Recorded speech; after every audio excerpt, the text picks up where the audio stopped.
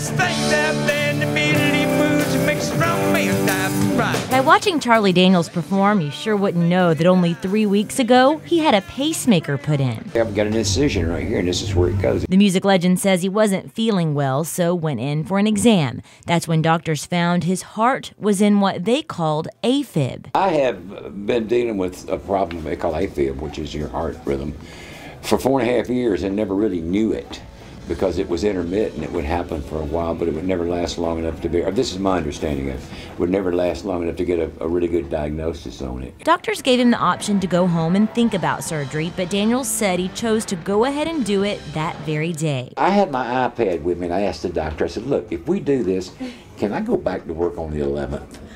He said, yes. That's okay. That's what I want. Recovery was fairly simple. Daniels says he spent most of his time reading and writing for his blog.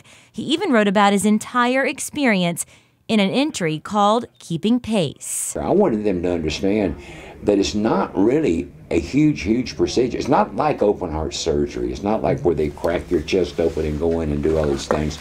It's a lot less invasive procedure, and it improves the quality of somebody's life so much.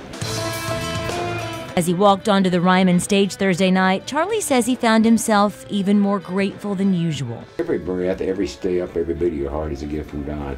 Every one, And I appreciate them all. He wants his fans to know that in no way did this surgery slow him down. I love y'all. I appreciate your concern, but I'm doing great. You're going to have to put up with me for a while. In fact, Charlie says it made him stronger. Just a blessing, he says, that comes with getting older. Gray hair's a blessing, darling. Yeah, it is. I always wanted to let me have hair long enough to have gray hair, so I still got a little left. So. I think that might be the first time I saw you without your hair. Really? Are you serious? Maybe. All these years, you never seen my hair. You know what? I don't think I've ever seen you without that hat on. Well, it's not a pretty sight. I think you look handsome. Thank you very much. I think it's great. Thank you. All you young girls got to quit flirting with me like that. It's not good for my pacemaker.